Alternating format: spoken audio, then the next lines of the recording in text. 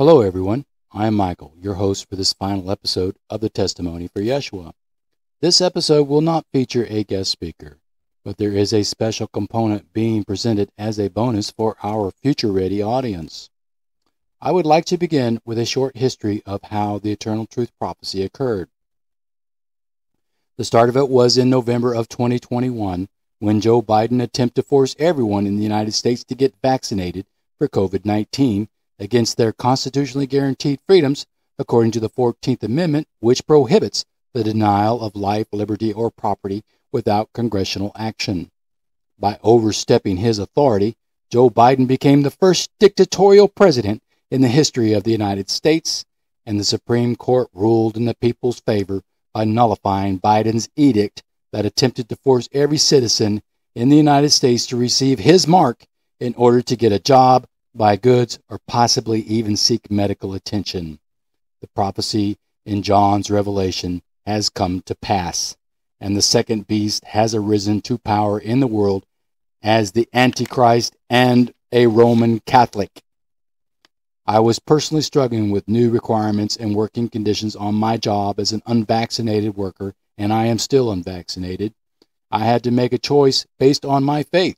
I could get vaccinated and disregard what the Holy Spirit was telling me in my heart that this was it. Or I could follow God's will for me and leave my job. Without any prospects and acting on faith alone, I quit my job before the Supreme Court shut down the beast's attempt to force everyone to receive his mark. From that moment in November 2021 until Christmas morning of 2021, I prayed, and I was being ministered to by the Holy Spirit, who taught me very specific instructions about the path of the Archangel Michael. I was taught the rules of prophecy and the rules for the prophet. On Christmas morning, I sat down to write the notes of these instructions as I had been doing since leaving my job. On this morning, I began writing a poem. This one poem became 12 poems, and the Holy Spirit guided me through specific scriptures to read and then to write each of these poems. Afterwards, I printed these documents and mailed them to 12 recipients all across the country prior to 7 January. Within this poetry is the prediction of Russia's invasion of the Ukraine that did not happen until several weeks after I had written the poetry. There are other predictions within this poetry that have not yet occurred, but I know that they will. While the story overall does not stop there, I will tell the audience truthfully that I have written several poems in my lifetime that have predicted future events, and I've even written poetry that predicted the Hamas-Israel war. In Great Britain, there is a false prophet who calls himself the modern-day Nostradamus. He says that World War III will start between China and the United States, but he is a fraud. World War III has already started, and I told several witnesses that it would begin in Jerusalem. This prediction was always in the poem titled Antediluvian Revelations, a poetic retelling of the book of Enoch, the prophet. The prophecy has been available to the entire world on YouTube since September 2023. You can find it in Season 3, Episode 2.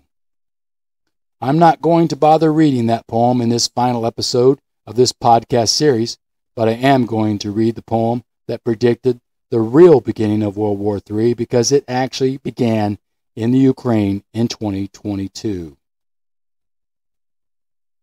I remind the audience that this prophecy has been in the possession of 12 different religious leaders in the United States since the first week of January 2022. This prophecy is a series of 12 shape poems.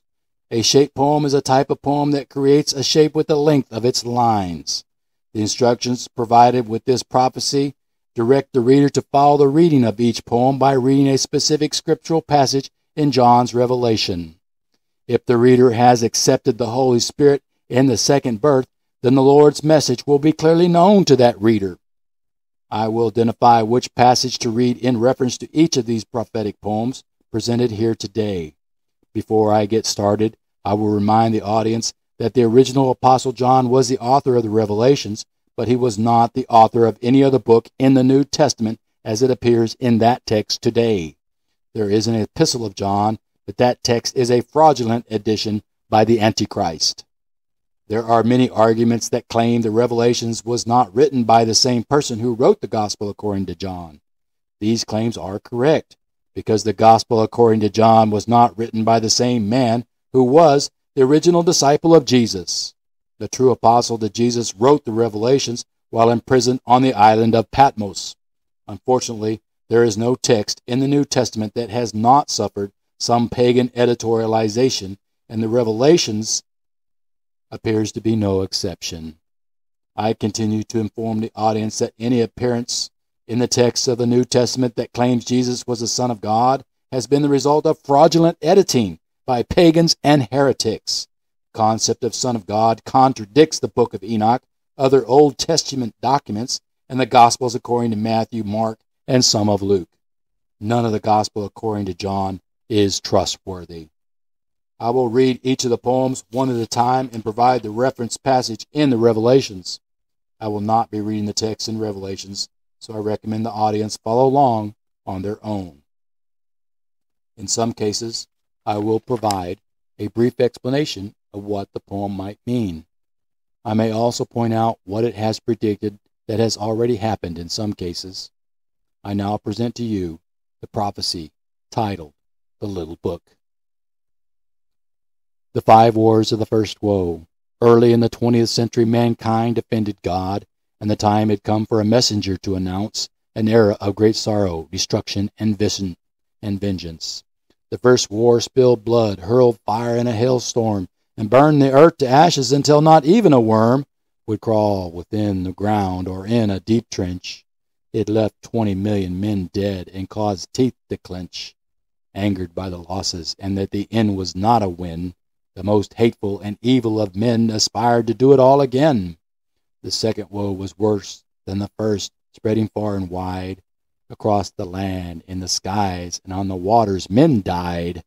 When men released a power like starlight that fell to earth, the second war ended, and to a third was given birth. The fourth war was fought in darkness and cold, but it never ended, and its time is growing old. The great eagle controlled the world's sky, threatening all who waged war would die. But the bold bird gave birth to new weapons, dropping more stars from its mighty talons. The people of the earth trembled with fear, believing that the death of all was very near. The high-perched avian, believing in its might, launched the fifth war with a new kind of flight. Low in swarms like locusts with wings whirling, overhead the sound of thunder and wind whistling. Their iron bodies had faces, eyes, and scorpion tails, inflicting wounds upon thousands yearning for death. Their slaughter only ended with the need to catch a breath. Believing the threat was no more, the great bird ended that war. The first war was over. Revelation chapter 8, verses 6 through 13, and chapter 9, verses 1 through 6. This poem is an explanation of what the verses in Revelations predicted. To be more helpful to those who still might not understand it, the prediction is about the wars occurring since the beginning of the 20th century.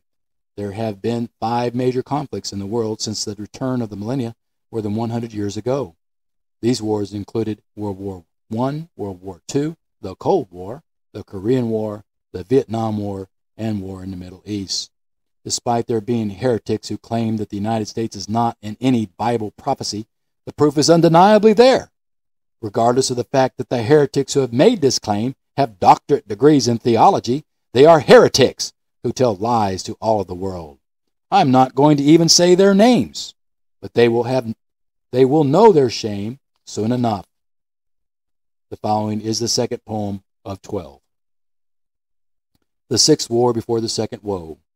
In its pride and throughout all its great stride, over all the world the eagle would glide and proclaim itself to be greatest of all. But this hubris would only lead to its fall. As the 6 messengers surrounded a trumpet, a new evil launched horror and torment. The eagle had hatched a flock of its own, waging a war like had never been known. The falcon and vulture watched with interest knowing the eagle would soon need some rest. Then they would strike and take what they wanted, after circling above the prey that they had hunted. Exhausted and grieving for all of its losses, the war-tired bird let the others be bosses. This was the start of the second woe, stated here for all to know. Revelation chapter 9, verses 7 through 12. The arrogant leaders of the United States determined that it is the most powerful nation in the world and waged war all over the planet and killed millions of innocent people for more than 100 years without anyone else in the world being able to stop the slaughter. All of the murder brought on the second woe, which was COVID-19, a plague that was prophesied to kill 1/3 of the population of the earth.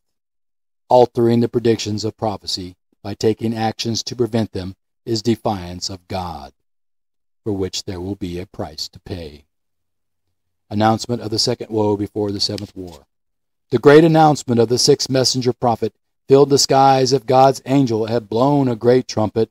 God's voice was like thunder amplified by a gigantic speaker, declaring his judgment on mankind from his golden altar. He commanded the releases of 3 plagues and great fear, spreading through the skies from a central point outward in all directions of earth. A multitude of people, 1/3 of mankind, will die in this day, month, and year.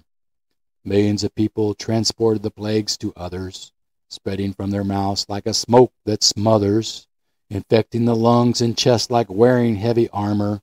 They all became infected, breathing the fire, smoke, and sulfur. A great multitude will die from the harm of these 3 stages. The colors dark blue, red, and yellow are that of the phages. Mankind spreads the plagues throughout all of the planet. They claimed that there was no God or his judgment. From their mouths they swore that he was not real, declaring that man's science was more able to heal.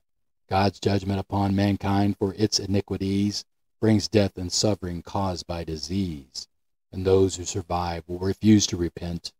Without knowing God, mankind will lament, because they only pray to false gods and idols, who cannot walk or talk, being deaf as walls.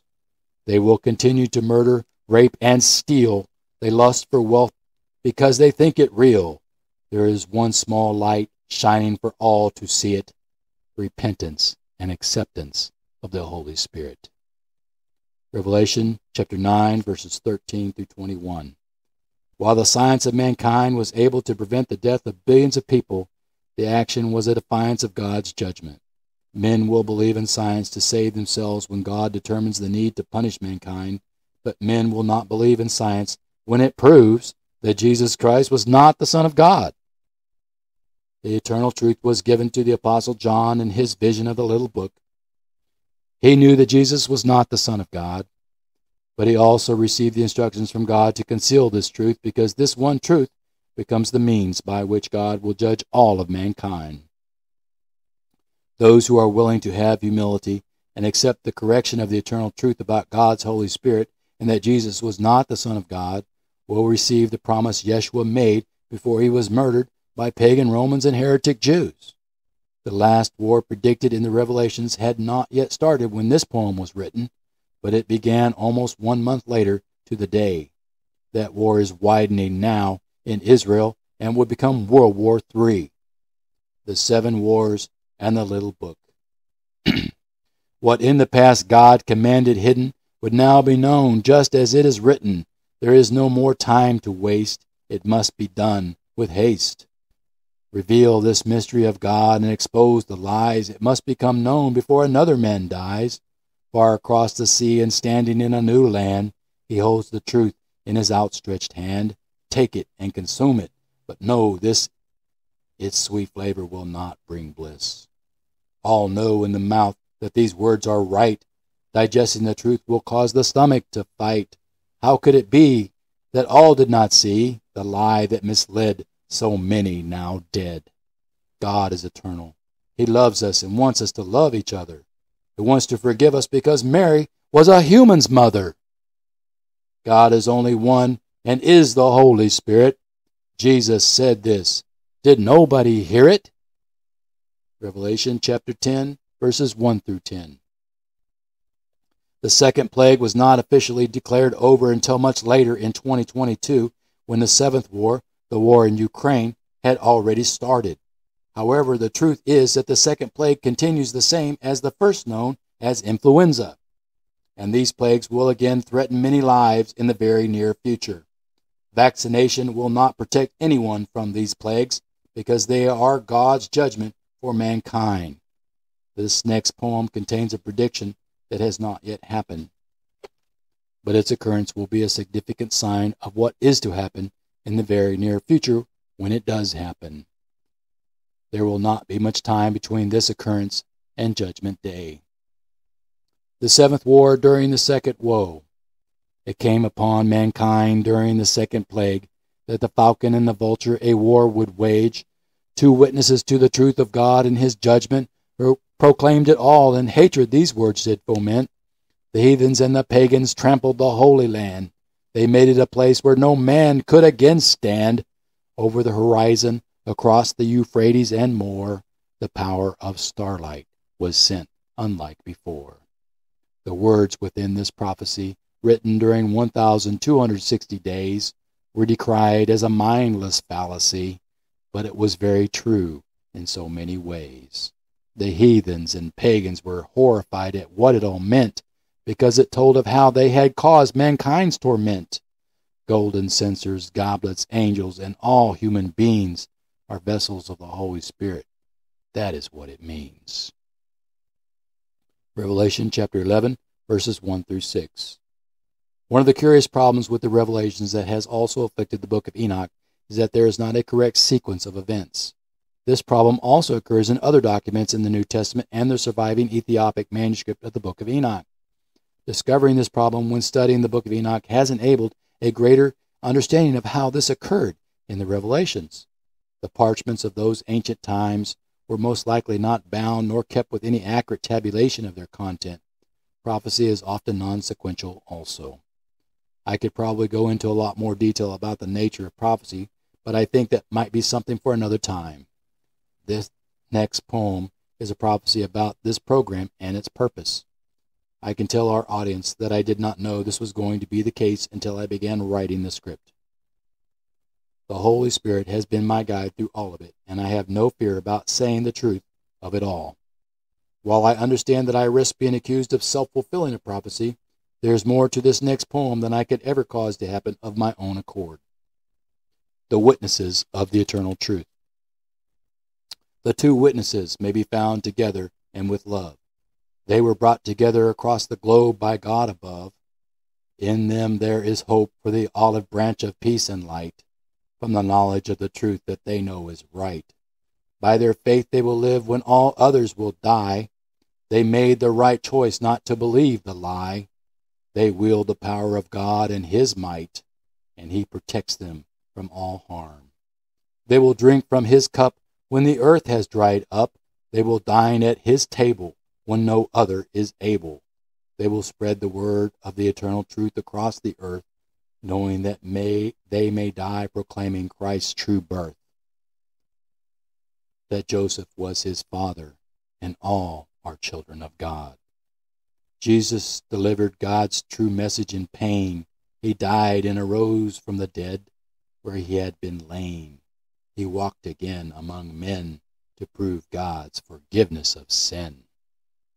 Revelation chapter 11, verses 7 through 11. The next poem might be thought of as a companion poem to the one I just read. Companion poems are quite common throughout history, and it seems that these poems contain related prophecies. I can guess about what these poems are predicting overall, but I will leave that to the audience to decide what to think or believe. I remind all who are listening or viewing our podcast to review the text in the Revelations, pray and ask God for understanding, and open your hearts and minds to the truth of the Holy Spirit, who will guide you to know the eternal truth. Death and resurrection before the third woe. Although the beast who was foretold took measures to kill the two witnesses who dared to defy his will, they never had any fear. God was always near.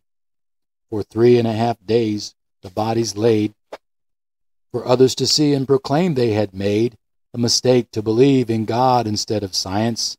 All this was written by one with great prescience. God entered their bodies once again, and they stood on their feet. The sight of it all terrified many who saw them walk in the street. In a blinding moment of great light and thunder, a miraculous sight that made mankind wonder. The two resurrected ascended in clouds, the event witnessed by large crowds. The earth trembled all over from within its very core. The quake killed thousands and injured many more. Because of prayer, the second woeful plague ended, but God is still offended. The third woe will come very soon. Revelation chapter 11, verses 11 through. This prophecy is a curious one, and it might be the most perplexing since there is evidence that all of what it describes has been happening since this series of poems was written on 25 December 2021. There are a lot more of these earthquakes and disasters occurring all over the world, and all of these are the signs predicted in the Revelations. The next two poems might be considered companion poems also, but these prophecies explain the reasoning for what has happened in Christianity over the last 2,000 years.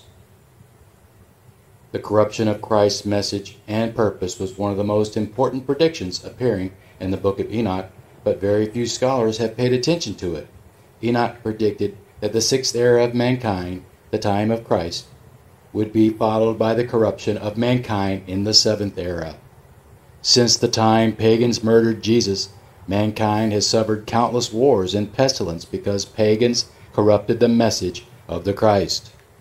Anyone who denies my claim that the Holy Bible is a fraud need only consider the horrors of war and suffering that have happened over the last 2,000 years. If the Holy Bible were true, then the Messiah would have brought peace to the world a long time ago. Instead, pagans murdered him and created a lie to cover up their crime. The truth of Christ's message has been perverted by paganization, and the New Testament text is evidence of how Satan has attempted to take out his revenge on mankind by posing as the author of the Gospel according to John. Satan was the Son of God who defied God and transgressed on earth to corrupt mankind in its early days of evolution. Those who worship Jesus as Son of God are actually blaspheming God, because it has been Satan who has tricked them into this falsehood of worshiping a man as if he were a god. The details are in the book of Enoch, but the audience may find the modern retelling of the book more understandable. Please consider listening to the podcast reading of Antediluvian Revelations, a poetic retelling of the book of Enoch the prophet. The program is available on many listening platforms and the Polyet Loshid Publishing YouTube channel. The show is organized in 3 seasons, so be sure to look for all 3. Cast out of heaven. In a time before now, but not so long ago, the story of a child born into the house of David became known to the world because God made it so. A star in the heavens shone brightly, illuminating the way. The woman, her husband, and others found a manger to stay. The scorn of God's creation traveled to that place. He wanted to destroy the human race. He watched and he waited. They had a love he hated. A son was born, and Satan forlorn. A great battle ensued. Man's hope was renewed. Michael led God's angels to a major victory. The child became a man and in faith grew. Isaiah had foretold of him, and they all knew. Satan fell to earth, bound in a prison of his own making. He laughed at God, seeing that the earth was right for the taking. Revelation chapter 12, verses 1 through 12. There should be no mistaking that the prophecy here explains the truth of Christ's birthright, just as I have explained it in this series. Yeshua was an innocent human being. He was not the Son of God, because Satan was the Son of God. The distinction has sorely been missed by a great many people. Satan takes his revenge. When he realized his mistake and the child was not a fake, Satan plotted to ruin mankind, planting a lie nobody would find, hidden in plain sight for all to read it. The worst lie ever told was a scurrilous edit. The heathens wanted to believe it was true and that it was something only God could do. It made even more sense to those pagans of old. Having more than one God was better than gold.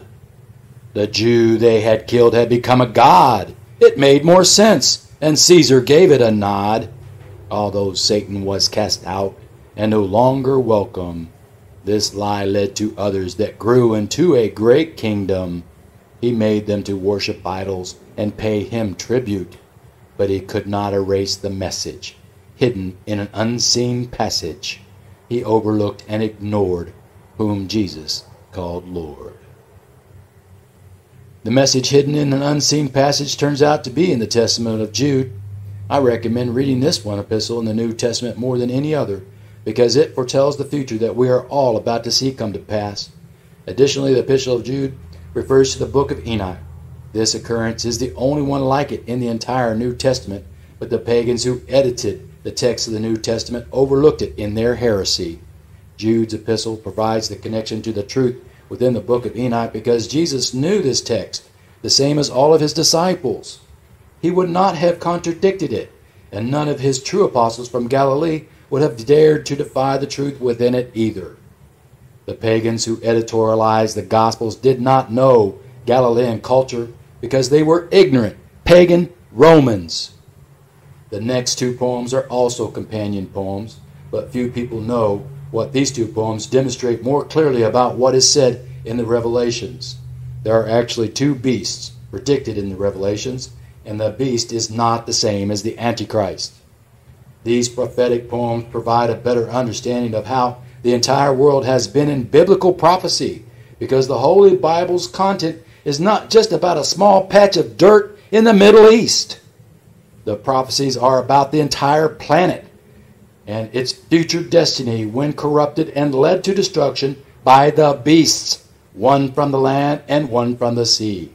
I caution the audience not to mistake the identity of the first beast described in these poems, but I am pretty sure none will mistake the identity of the second beast. Rise of the first beast. The wealthiest of men came to power from a sea of red. With the prowess of a leopard and the strength of a bear, he roared like a lion and made everyone have fear. Other nations and his enemies wanted him dead. He spoke with great pride in his accomplishments, proclaiming his greatness amid compliments. The plague wounded him, but he was healed. His lasciviousness will soon be revealed. He reigned over all with an iron rod, secretly cursing and blaspheming God. Empowered by the evil of an idolatry and greed, his minions were imprisoned only to be freed. No other nation dared to oppose him and his power as long as he was protected within his ivory tower. He found himself deposed in a flurry of theft and lies. He had a plan to make sure he lives and everyone else dies. Revelation chapter 13, verses 1 through 10. The last line in this poem is a description of how the President of the United States has a secret underground bunker designed to be a safe haven in the event of global thermonuclear war. The plan this first beast created was to build this bunker because it has always been Satan's plan to cause global thermonuclear war in order to destroy God's creation on earth. These men, the presidents of the United States, are Satan worshipers, and they have a misguided belief that they will survive in a bunker underground, being able to emerge afterwards to rule the world again. The problem is that there will be nothing left for them to be rulers of, and they will most likely die from radiation exposure anyway. There is no winner in a nuclear war. Rise of the second beast. During the turmoil of the second woe, an earthly old goat spoke words not his own. He had sold his soul, and a great debt he did owe. He gambled great wealth on a chance, and it was blown. Everyone knew his time had come, and his days would end. He claimed miraculous wonders, but they were all just pretend. The dark queen, laughing, took over and commanded the powers. The second beast had left her while he pushed up flowers. She commanded the nation to commit to his plan. If she cannot do it, then nobody can. All must have his mark, and no exceptions allowed. Pictures of their foreheads on a card held in the hand. All must have it to buy or sell anywhere in the land. Nor could they mask themselves in the crowd. Everyone listened and followed in shame. Everyone knows the number of his name. Revelation chapter 13, verses 11 through 18. Some of this prophecy is about to occur, if it has not already happened by the time this show is recorded and released. It is impossible to determine when any of these prophecies will occur, but it is also advisable to be ready for the possibility by repenting and knowing God is the Holy Spirit. There is no other path to salvation except to believe the message of Jesus Christ and accept his covenant in God's Holy Spirit. This last poem is the prophecy that has become the Eternal Truth Ministry. The refinement of the Eternal Truth prophecy comes from this prophecy, but there are other parts of the doctrine that have been presented earlier in this prophetic poetry series. There are 7 key components of the Eternal Truth doctrine, and the most important of them might be the truth that Jesus Christ was not the Son of God. I say that this might be the most important because accepting the truth of that statement is going to make the difference for anyone who has struggled to understand the fulfillment of prophecy with regard to the second birth. Without knowledge of the truth, the Holy Spirit will not dwell within you. Accept the eternal truth, and the Holy Spirit will surely come upon you. Your first task when accepting the Holy Spirit will be to repent of all the pagan idolatry in your life. If you are not able to complete the first act of repentance, you will not rest until you do. Your soul will yearn for the truth of Almighty God, and you will never have peace until you repent of the pagan heresy perpetrated by heretics who ignorantly created the doctrine of Catholicism, which is a blasphemy of Almighty God. It is the abomination of desolation. The third woe. The eternal truth has become known during the second woe. The truth proclaimed loudly and clearly for the world to know. Repent now, fall to your knees. Worship the one true God. Ask his forgiveness that his judgment he will stay. None had been told of Caesar's nod. Nobody listened. They turned away. 3 gods are always better than one. That is not shown in the Passion Play. It was too late, and the damage was done. The 3 plagues of death readied their sickles, reaping mankind until all of the earth trickles, blood from its lands flowing into the sea. As it is written, so will it be. This is the last chance for all to know the eternal truth. These are the only truths that matter for mankind's salvation. God is eternal. He loves us. He commands us to love each other. Jesus delivered the message and died so God could forgive us, and God wants us to know him in his true form, the Holy Spirit. Forget the past. There is still now and the future. Revelation chapter 14, verses 6 through 20. Well, here we are at the end of the show.